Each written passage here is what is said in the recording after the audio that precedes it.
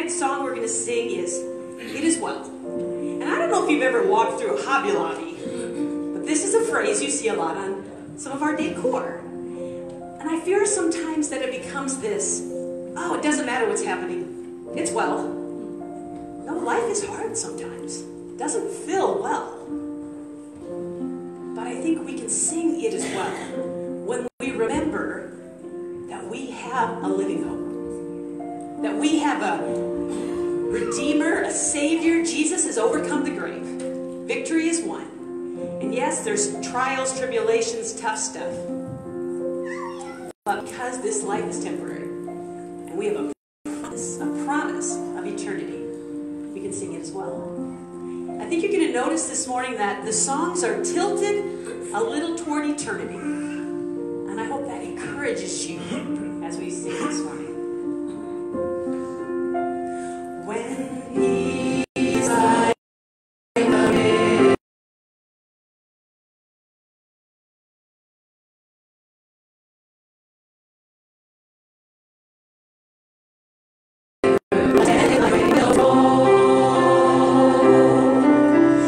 Whatever my life you have taught me to say.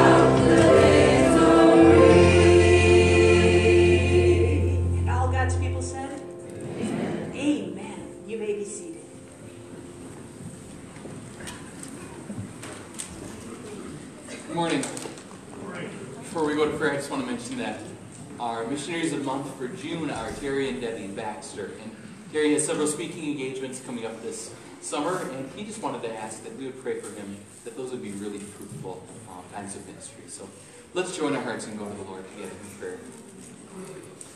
Father in heaven, we're so thankful for the hope of heaven, for the hope of everlasting life that we have because of Jesus Christ.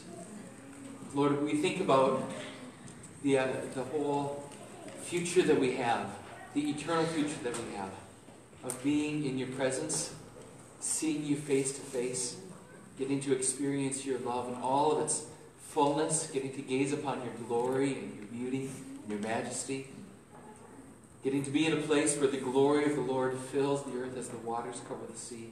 Lord, it is overwhelming to think about how amazing and how wonderful it's going to be with you forever. And so, Father, we thank you for that hope that's ours because of Jesus. I pray that you would help us to know what is the hope of our calling, Lord. That we would see more and more clearly the hope that we have in Christ. And Lord Jesus, we pray that you would come soon. Lord, we look forward to that day that we get to see you face to face. We long for you to bring your kingdom in all of its fullness. And so we pray, come quickly, Lord Jesus. And Father, it is truly amazing that we have this glorious hope, all because of what you've done for us through Christ. Because of your mercy, because of your grace, because of the sacrifice that Jesus made for us on the cross. Oh, Lord Jesus, thank you so much for coming into this world, being born, living a challenging, difficult life of suffering, and giving your life on a cross, and then rising from the dead. Also that we could have this hope of eternal life. Oh, Lord Jesus, what amazing mercy is yours. Thank you that because of your death and resurrection, that our sin is forgiven through faith in you, and that we stand righteous before the Lord, righteous and holy and pure and clean in the sight of the Father. Oh, thank you, Lord Jesus, for your grace and for your righteousness that covers us. Thank you, Father, that we are accepted in your presence and accepted as your children, that we are accepted into eternal life because of your mercy. Lord, we don't deserve this at all, and so we just rejoice in the grace of the gospel this morning. And we want to pray this morning, Father, that the gospel would spread throughout the entire earth, Lord. We long for the truth of Jesus Christ and for the hope that's found in him, for this good news to be spread to those who have never heard. Lord, there are so many people in this world in ignorance. They've never heard of Jesus. They've never heard the good news. And so we pray that you would raise up more and more people to take the truth of the gospel to those who are unreached. That you would send out more and more laborers into your harvest field, Father, so that people could hear this good news, that they would come to know that Jesus Christ came into the world to save sinners. We pray that those who have never heard of him will see, and that those who have never heard will understand. And Father, as that happens, as the gospel advances into new frontiers among the unreached peoples, we pray that many, many people who hear the gospel would respond in faith, Lord. And so we pray that you would remove unbelieving hearts of stone and that you would replace them with believing hearts of flesh. Lord, that you would put your Holy Spirit into people and cause them to repent and to believe, and that you would bring them from death to life. Father, we lift up Terry Baxter to you as he has several opportunities to share the good news throughout the summer. And we pray that through his ministry that many, many people would come to put their faith in Christ and be saved, Lord. So may your Spirit's anointing and empowerment be upon Terry as he travels and preaches this summer, Lord. And then, Father, as we think of some of our own needs as a church family, we want to pray for continued healing for Don Mueller as he recovers from his illness over at the Concord Care Center. Be near to him and be near to Dario as she's at home. And Father, we lift up Elizabeth Baxter to you, and as she is going to have her baby very soon. And also Danielle Dykstra as she's going to have her baby soon. And we pray that their deliveries would go very, very well, and that their babies would be healthy and strong, and that you would just bless these next days now for both of those families. And as we continue to worship now, Father, we pray that you would help us to just focus our hearts upon your Son Jesus and upon the grace that you've given us in Jesus. Lord, would you open up our hearts to see more of you, and would you help us to joyfully respond to your glory and your grace by worshiping you with joyful and glad hearts. We pray this all in Jesus' precious name. Amen. A few announcements this morning. First of all, 2 weeks from today is Father's Day, and we are hoping to have a child dedication that day. And so if you have any children that haven't been dedicated to the Lord and you'd like to do that, you can let me know. My email address is there in the bulletin, and we would love to do that on Father's Day, just as a way to celebrate Father's Day as a church family. Vacation Bible School is coming up in July, and so parents, you can put that on your calendar starting July 21st. Going through the 25th, and you can register your kids for VBS. We'd appreciate that so we know how many kids to plan for. And then also, if you on your way out today, if you could stop in the entryway and look in the lost and found and see if anything there belongs to you, we'd appreciate that, because everything that's not taken in the next couple of weeks will be after a couple of weeks. A couple things that I should mention that are not in the bulletin this week. Elizabeth Baxter is scheduled to go in tonight to be induced and to have her baby, and so you can just be praying for Elizabeth. And Renee Quant is going to be filling in this summer as our church secretary, with Elizabeth taking some time, obviously with her baby being born. And so over the next couple months, if you've got anything that you need to communicate to the church secretary, Renee will be happily filling that position, and you can email her or give her a call, and she'd love to serve you in that way.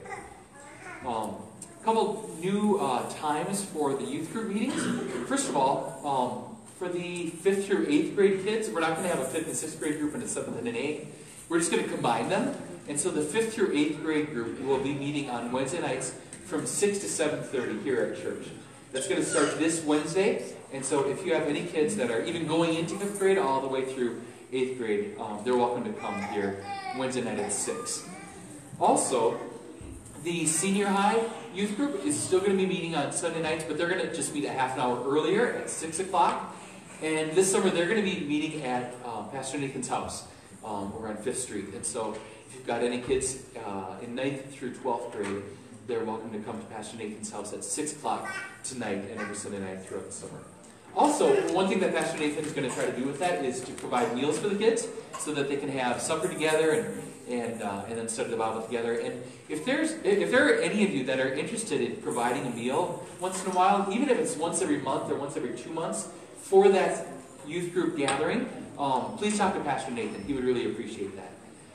So, with that said, let's just take a moment and stand together, and we will greet one another.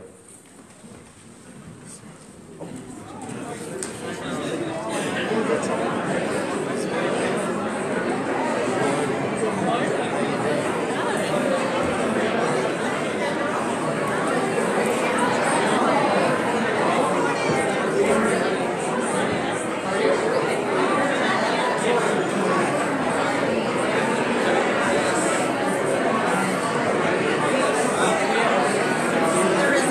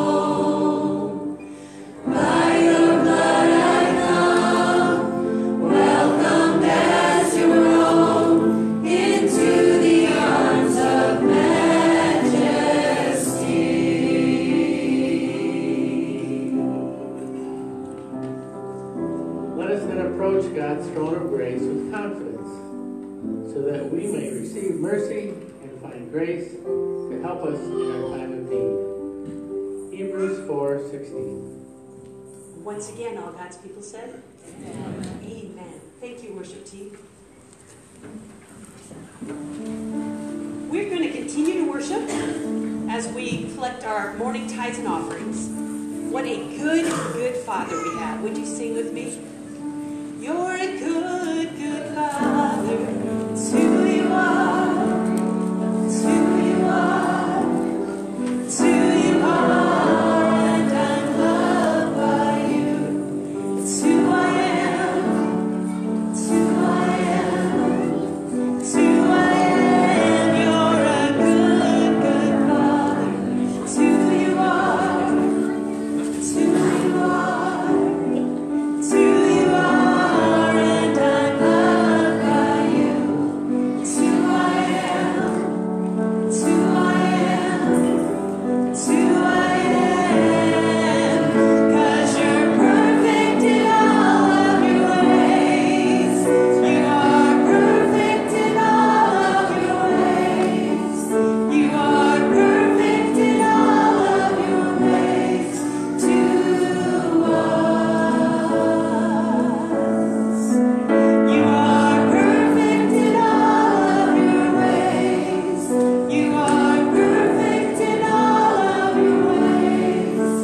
You are perfect in all of your ways to us.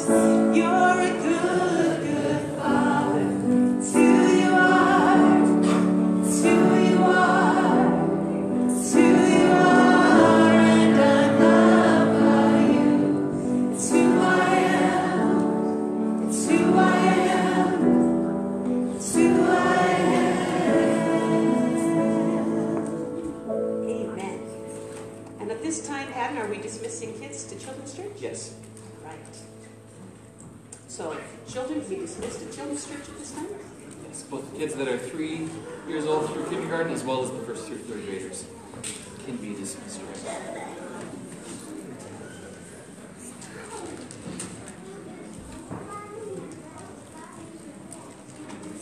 As the kids go, she just mentioned Debbie Baxter wanted me to mention that at 2:30 today at the Rec Center. They're going to have a free program at 2 o'clock. Okay, there's going to be a free program at the Rec Center at 2 o'clock today with some Guinness World Records being broken by some unicyclists. So, let's stand together and we're going to read God's Word together. We're going to read our fighter verse and then I'll read the sermon text this morning. Psalm 139, we've been going through this over the last few weeks, telling us about God's presence with us. So let's read verses 11 and 12. If I say, surely the darkness shall cover me, and the light about me be night. Even the darkness is not dark to you. The night is bright as the day, for darkness is as light with you. And then hear God's word from 1 Timothy chapter 2. We're going to be in verses 1 through 8 again this morning, focusing on verses 5 through 7. I want to read the whole context. So the Apostle Paul writes to Timothy, 1 Timothy chapter 2.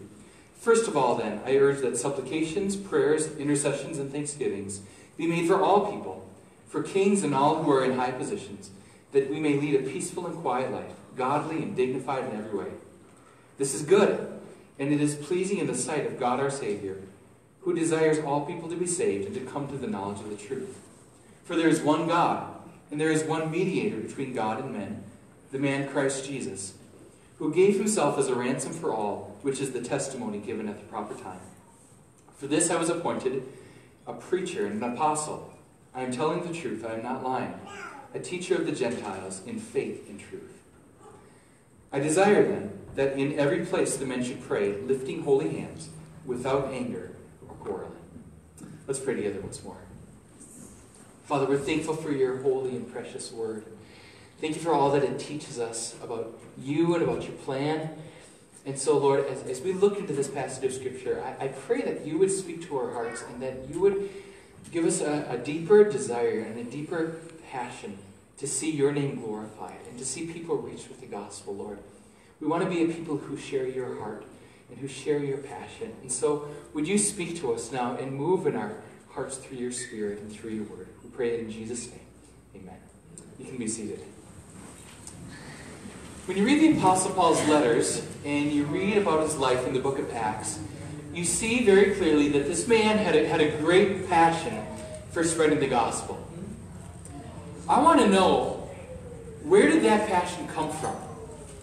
And can you and I have that same passion that Paul did?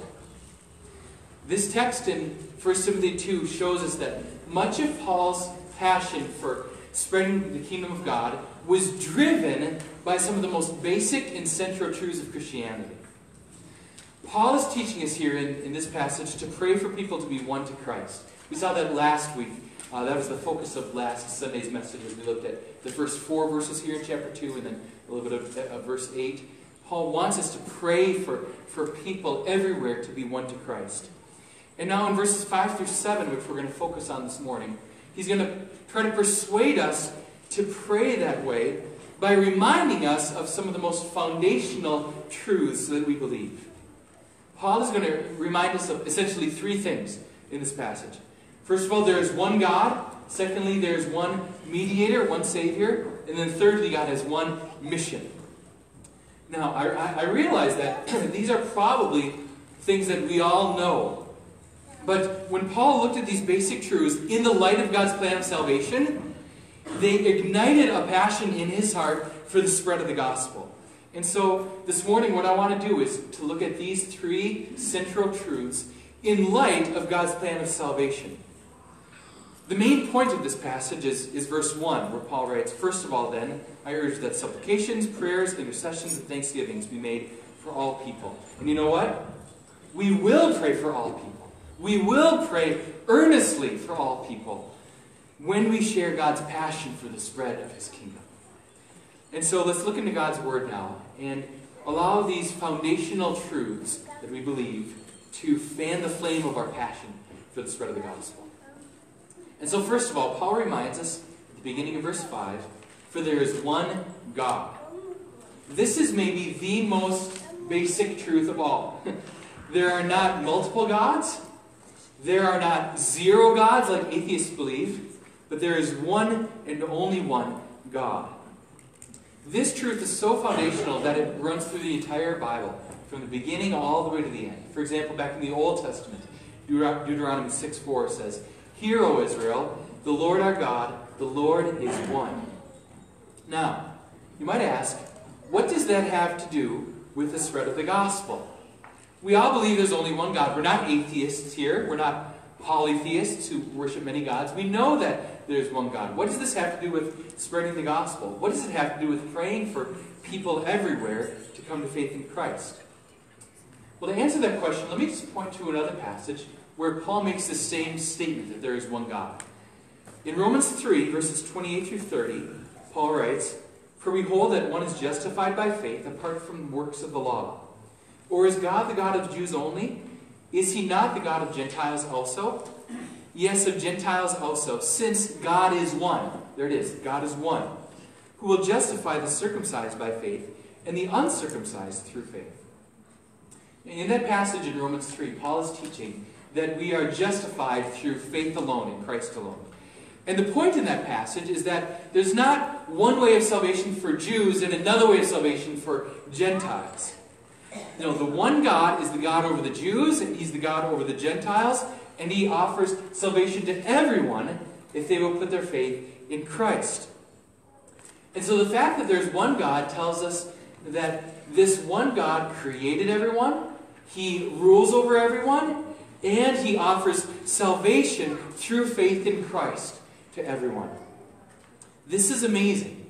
Because if you think about it, the one God who created us all, who rules over us all, he didn't need to offer eternal life to everyone that he made. Just compare this with what Islam teaches about God, for example. Muslims believe that there is one God. They're not polytheists. They're not atheists. They believe there's one God. They call him Allah.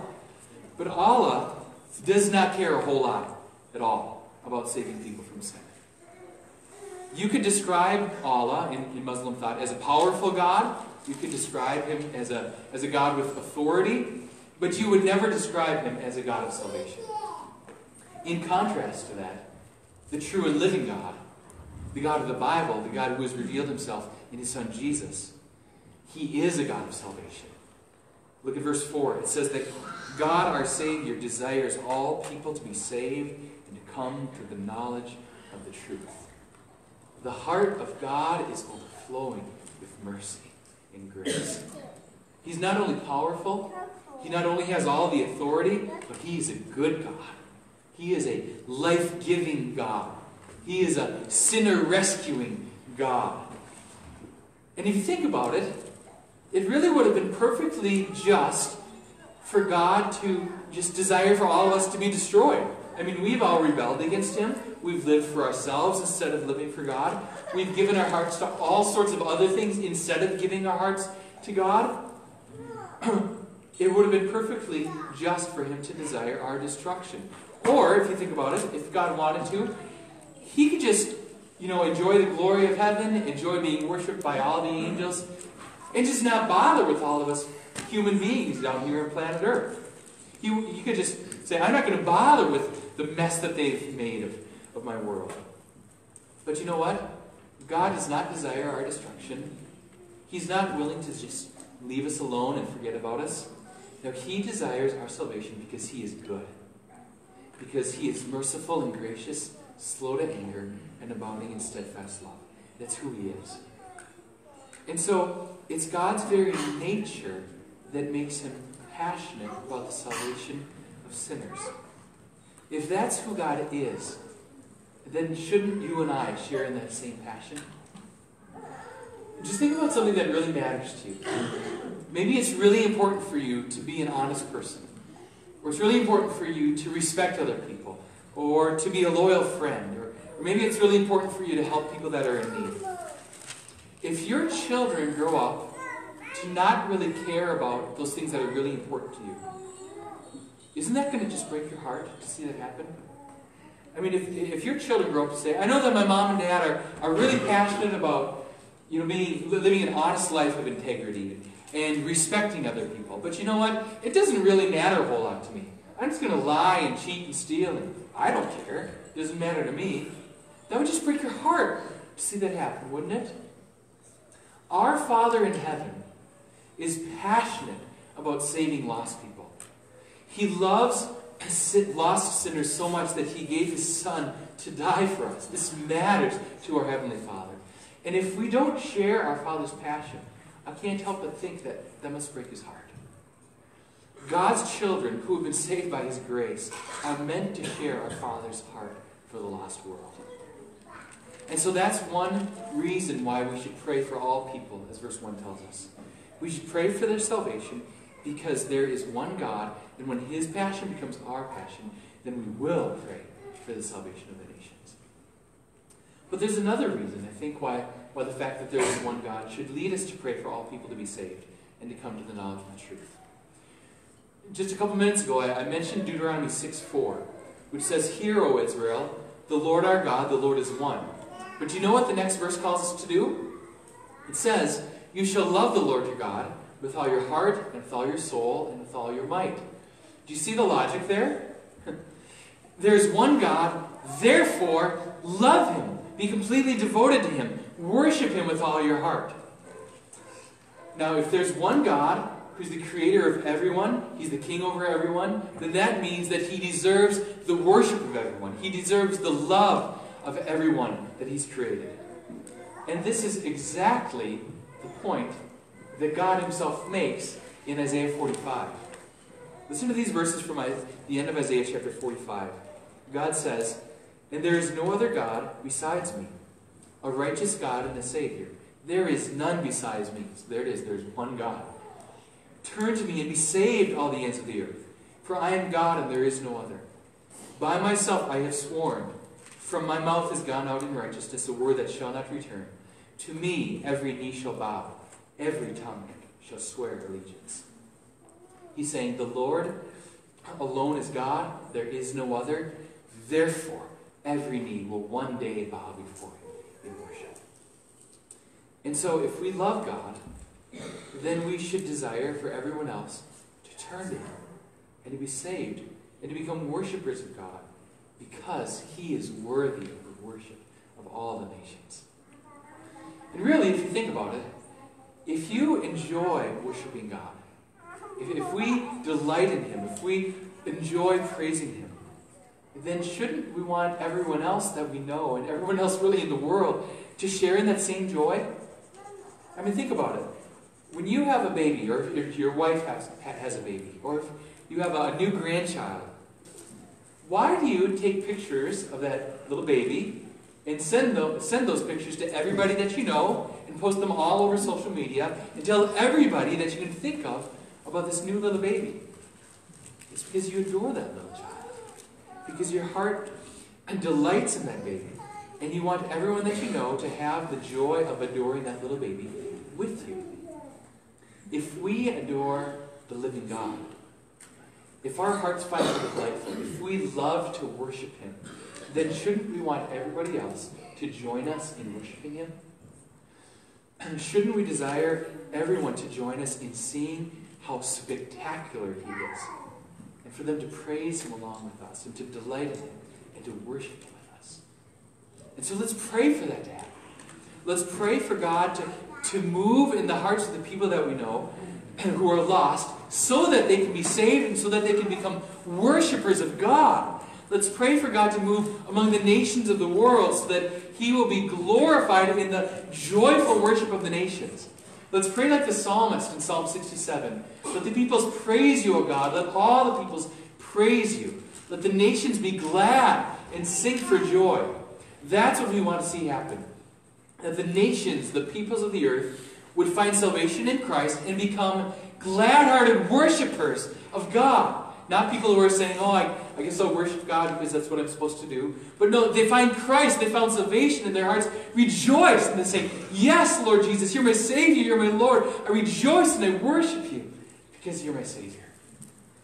So let's pray for the spread of the gospel in our neighborhoods and among the nations so that people would be won to Christ and become His worshipers. And so the first reason for us to pray for countless people to come to salvation and to come to the knowledge of the truth is that there is one God, and He delights to save sinners, and He is worthy. He's worthy of all of the nation, all of the worship of all of the people in this world.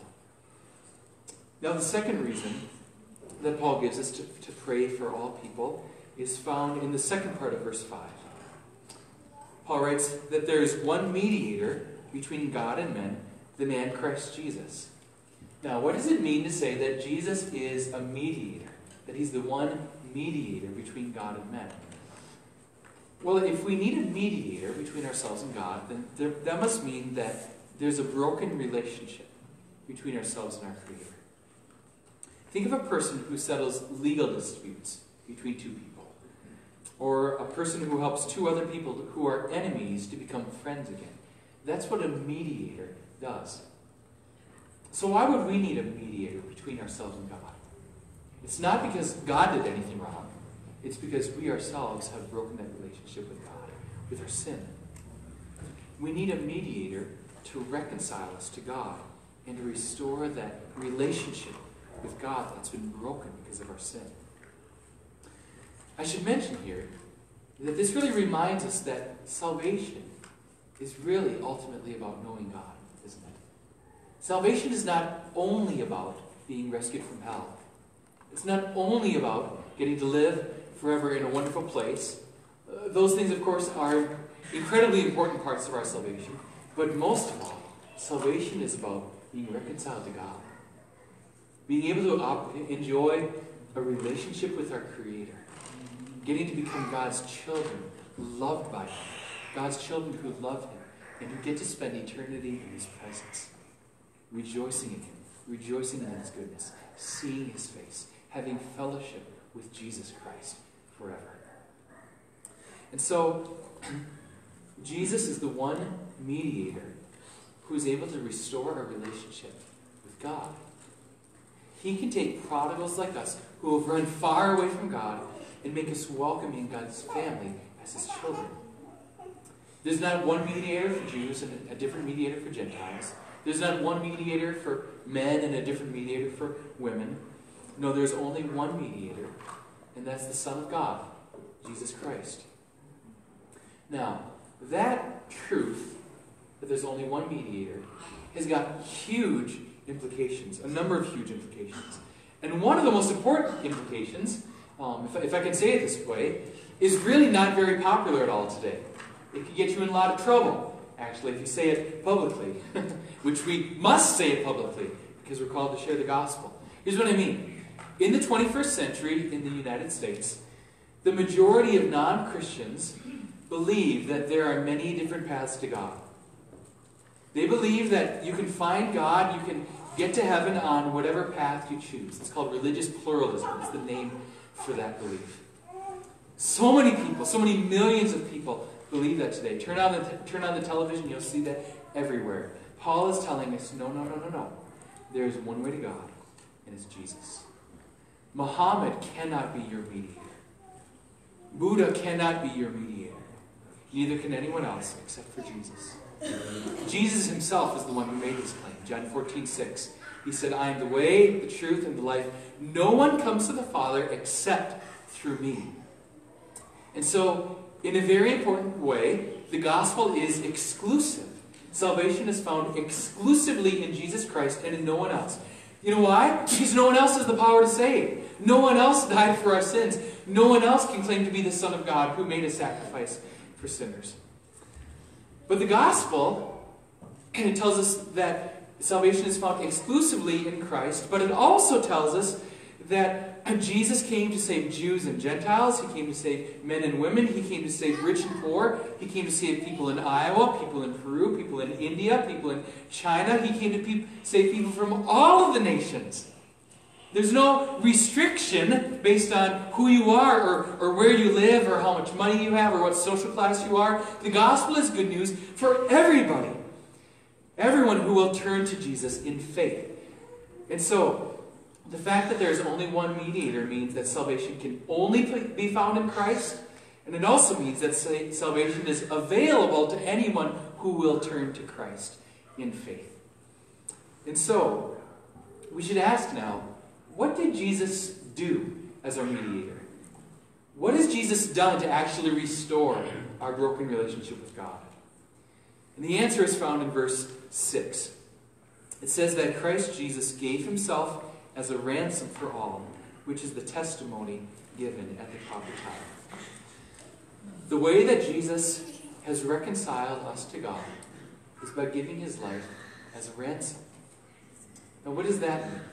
What does it mean that Jesus gave his life as a ransom? Well, imagine for a moment if you were under a death sentence because of some crime that you had committed. I know that none of you would ever do that, but just imagine for a moment that you're sitting on death row. You know that soon the day is going to come that you're going to be executed. And you fully expect to die. You have no hope of living. You've lost all of your appeals in court and the day is coming soon. And then some kind and generous man comes. And he pays an enormous price for you, for your life to be spared. And you're let out of prison. And now you're free. And you're alive. That would mean that he paid the ransom price to set you free from death. That is exactly what Jesus has done for us. Because of our sin, we were under a death sentence. We were on our way to eternity in hell. We had no hope of escaping that sentence. And Jesus came and he paid the ransom price to set us free. He didn't just pay an enormous amount of money. He gave his very own life to pay our ransom. If you can say it this way, and this is absolutely biblical, Jesus died as our substitute. We were the ones who deserved to die, and he died instead of us, in our place, as our substitute. He gave his own life so that we could be free, so that we could be redeemed, so that we could know him personally, so that we could be alive, so that we could have everlasting life. So if you're here this morning and you don't know Christ personally, I just want to tell you that he's willing to give you this life. You can be free. You can have everlasting life if you will trust in Jesus, that he paid your ransom, that he gave his life to save you from your sin, if you'll embrace him by faith as your Savior. And so Paul is telling us here that Christ Jesus gave himself as a ransom for all. In other words, he didn't just give himself to ransom one ethnic group or one social class, but he gave himself to ransom people from all the peoples, from all the nations of the earth. In fact, this is what they're praising Jesus for in heaven right now. In Revelation 5, as John gets to gaze into heaven, he sees that they're standing around the throne of Jesus Christ, and they're singing to him, "Worthy are you to take the scroll and to open its seals, for you were slain, and by your blood you ransomed people for God from every tribe and language and people and nation." It's the very same language. Jesus died to ransom people out of all the tribes and languages. Jesus suffered and died so that ultimately, not just one people group, or not just 100, or not just 1,000, but all of the 15 or 16,000 people groups in the world could be reached with the gospel. He suffered and died so that at least some people from every tribe, language, people, and nation could hear the gospel and believe the gospel and have eternal life. Do you see why it's so important to pray for all of the nations to be reached with the good news of salvation? This is what Jesus died to accomplish. If you can think about it this way, Jesus is going to be rewarded ultimately for his suffering. The reward that he will receive for giving his life on the cross is going to be a people gathered in from all the nations, saved by his grace, to be his bride, to be his, to love him, to worship him forever. Last week I mentioned a 100-year-long prayer meeting that began in the early 18th century at a place in Europe called Herrnhut. There were two young men from Herrnhut who had a burning passion to reach the slaves in the West Indies. There was one island in particular, the West Indies, that had about 3,000 slaves living there. They had been kidnapped in Africa, they had been brought to that island, and they were working there in the sugarcane fields. And the man who owned that island absolutely hated Christianity. He hated Christians, he hated missionaries, he was an atheist, and he said that the only way that any missionaries could ever come to his island is if they sold themselves into slavery, to work for him in the sugarcane fields with the slaves. And these two young men got into a boat to sail across the Atlantic to this very island, fully expecting that they would spend the rest of their lives as slaves, in the hope of sharing the gospel with these 3,000 lost souls. And as the ship was leaving the port, and their family and friends were standing on shore, waving goodbye, weeping, these two men cried out, "May the Lamb that was slain receive the reward of his suffering." That's the passion that led them to give their lives for the salvation of the lost nations. They knew that Jesus is the Lamb who was slain for them, the Lamb that was slain to redeem people from the West Indies, slaves who had been captured. And they said, "We want Jesus to receive the reward of his suffering. We want people to be one, become part of his bride, and worship him forever." Jesus Christ is worthy. He is worthy of being worshipped by all the nations. The mediator who died to pay our ransom is worthy of being proclaimed to the ends of the earth and worshipped by every tribe, language, and people and nation. And so will you pray, brothers and sisters? As Paul says in verse 1, will you pray for the gospel to spread throughout the earth? Will you pray for the unreached people groups to be reached? Will you pray that God would give you a passion for the nations, and that you would come to share his heart of compassion for the lost? And, I should say, if God calls, will you go and spread the gospel to the nations? That's what Paul did, and that's what verse 7 is going to tell us about. Verse 7 says, "For this I was appointed a preacher and an apostle. I am telling the truth, I am not lying. A teacher of the Gentiles in faith and truth." God not only desires people everywhere to be saved, he not only has made a way for people everywhere to be saved through the death of Christ, But he even sends out people like Paul to go everywhere and to tell people how to be saved. That's what he did, of course, in Paul's life. He sent him out as a preacher, an apostle, and a teacher to the Gentiles. Remember, of course, that when Paul was converted to Christ, almost all of the Christians at that point in time were Jewish. And they were spreading the gospel among the Jews. But Jesus specifically called Paul to go and spread the gospel among the Gentiles, to bring the good news of salvation to people in faraway lands so that the gospel could begin to spread throughout the earth. Paul himself talks about this calling several times in his letters. For example, in Ephesians 3:8, he says, "To me, though I am the very least of the saints, this grace was given to preach to the Gentiles the unsearchable riches of Christ." And where did Paul get that idea from? Did he just say, well, I think it'd be a good idea to go to the Gentiles? Well, no. Jesus himself is the one whose plan this is. After Jesus rose from the dead, he told his disciples in Luke 24, "Thus it is written, that the Christ should suffer and on the third day rise from the dead, and that repentance for the forgiveness of sins should be proclaimed in his name to all the nations, beginning from Jerusalem."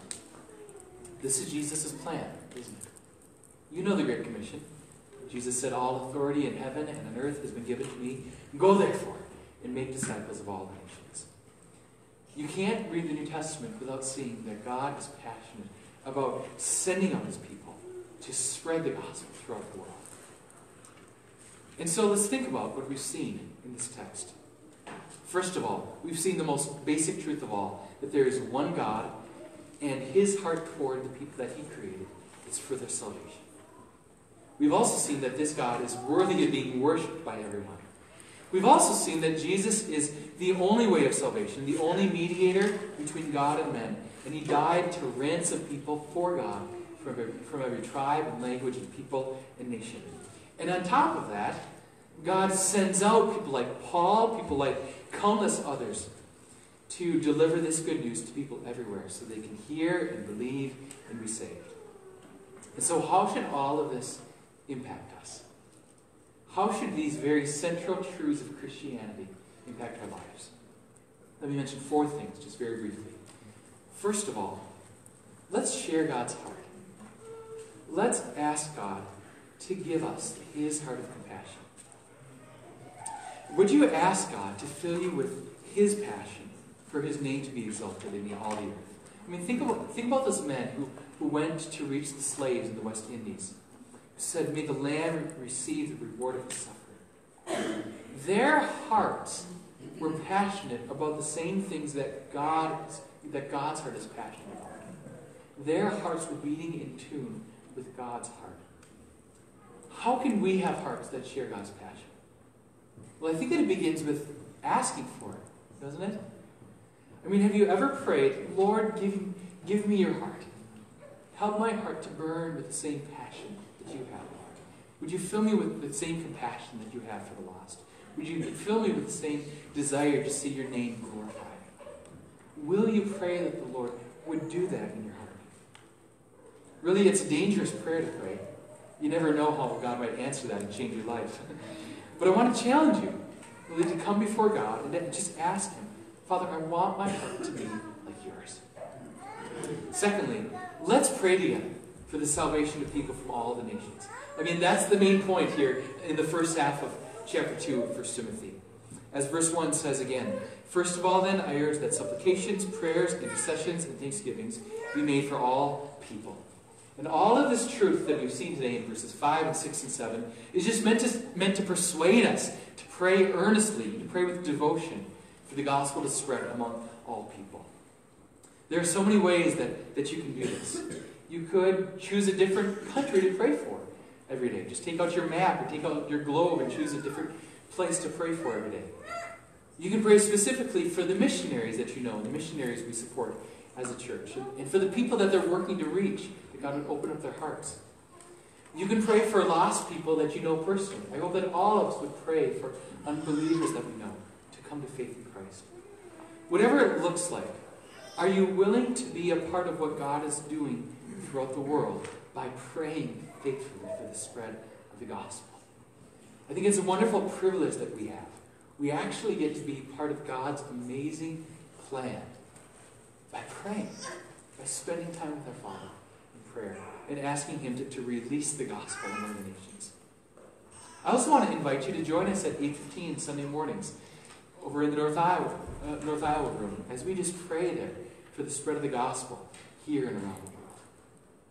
Thirdly, let me just ask you to consider, what else might God be calling you to do to join in His mission of reaching the lost? How would God want you to maybe reach out to the people in your neighborhood? How could you encourage and support our missionaries? Is God even calling you to go to the nations? Have you ever considered it? It's at least worth asking God, isn't it?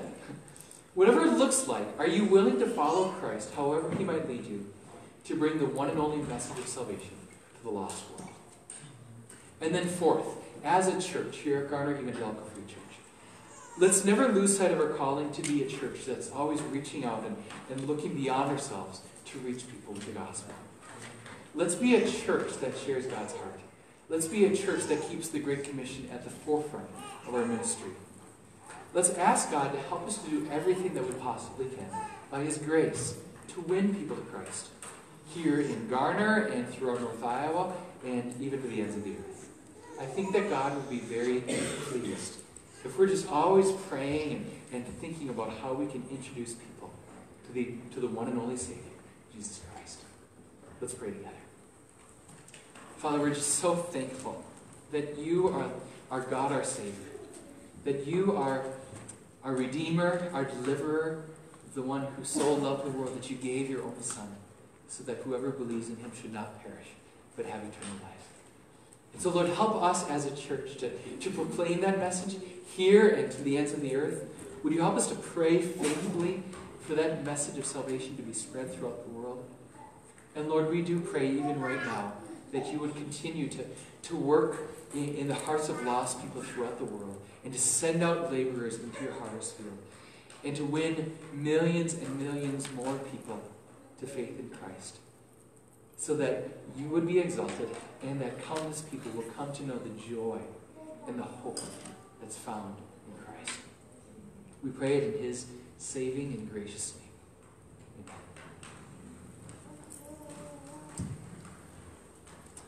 We're going to transition now into the Lord's Supper, and we can come to the Lord's table because Jesus Christ is our mediator.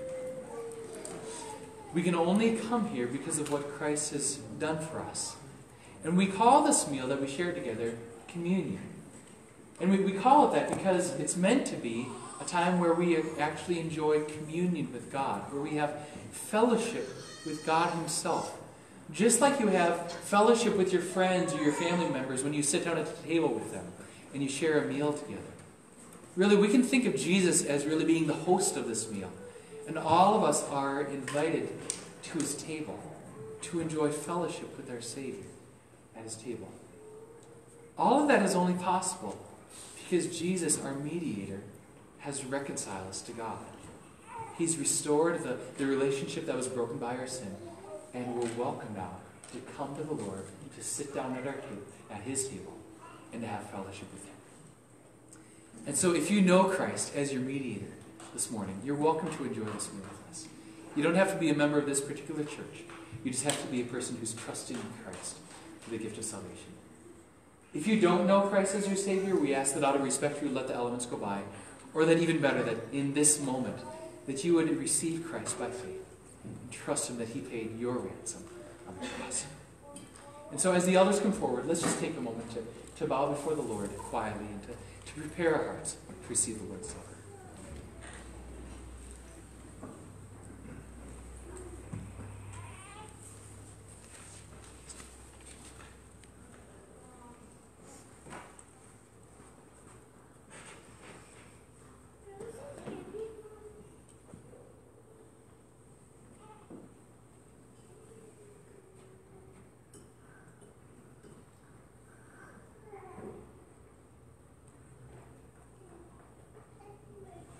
Would you thank the Lord for the bread for us?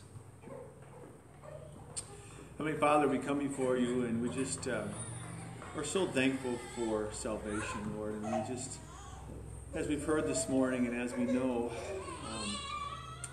there's only one way to you, and that is through your Son. And thank you, Lord Jesus, for coming down to this earth to live, to be the sacrificial lamb that we could not be, to live a life that was perfect. Lord, on the one hand, we're saddened that our sin put you on the cross. But yet, Lord, we're so thankful that you loved us so much that you were willing to lay down your life for us out of that great love that you have. So, Father, thank you for sending your Son. King Jesus, thank you for being our Savior. And as we partake in the cup, Lord, we just think of your blood that was spilt and that covered our sin. And that which was dirty and ugly is now clean and white as snow. And we are stand before you righteous because of that gift, Lord, if we just accept it.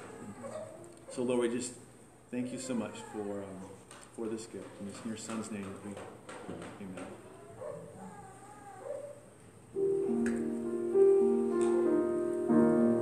I invite you to sing with me. How deep the Father's love for us, how vast beyond all measure, that He should give His only Son to make a wretch His treasure. How great the pain of searing was! The Father turns His face away, as wounds which are the chosen one bring many sons to glory.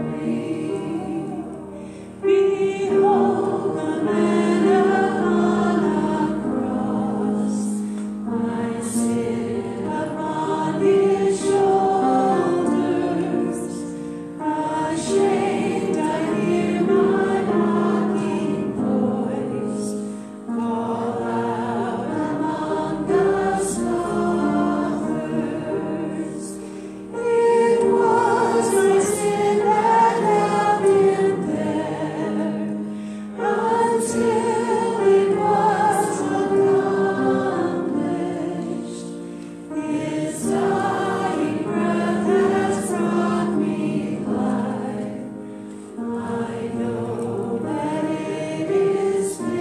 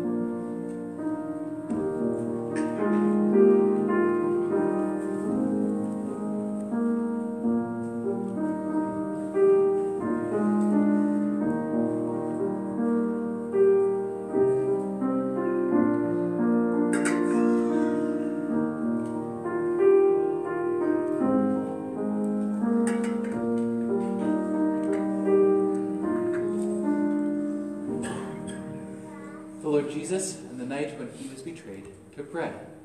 And when He had given thanks, He broke it and said, "This is my body, which is for you. Do this in remembrance of me." Let's eat together and be thankful.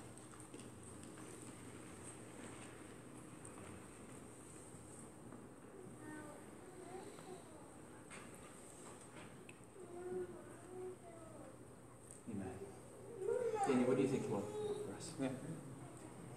Lord, just thinking of the sermon, one God and one mediator, and I thank you that you came and died and saved us, and pray that we would remember that and think of those that we know who still need you as their mediator, Lord, and help us to live as a witness for you. Amen.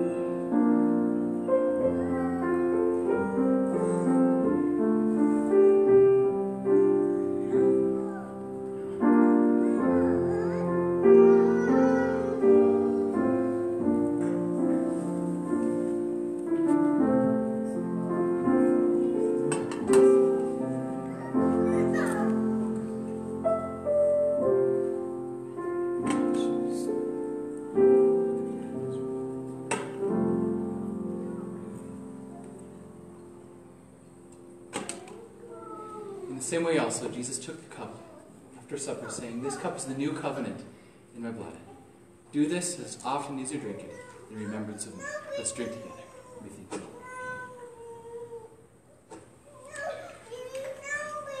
Let's pray together once again. Lord Jesus, we're so thankful that you spilled your blood so that we could be brought into the new covenant, so that we could belong to you, belong to the Father, and be filled with your Spirit, and have a relationship with you. What an amazing thing it is that you reconcile us. And so we can call you our God and our Savior and our Lord. And so would you fill our hearts with your love in this next week, Lord, and help us to share that love with the world around us. We pray it in your name, Lord Jesus. Amen. Let's stand together as we go with God's blessing. If you'd like to pray with someone this morning, there will be a prayer team available here at the front. We'd love to spend some time with you today. So now may the God of peace, who brought again from the dead our Lord Jesus, the great shepherd of the sheep, by the blood of the eternal covenant, equip you with everything good that you may do his will, working in us that which is pleasing in his sight, through Jesus Christ, to whom be glory forever and ever. Amen.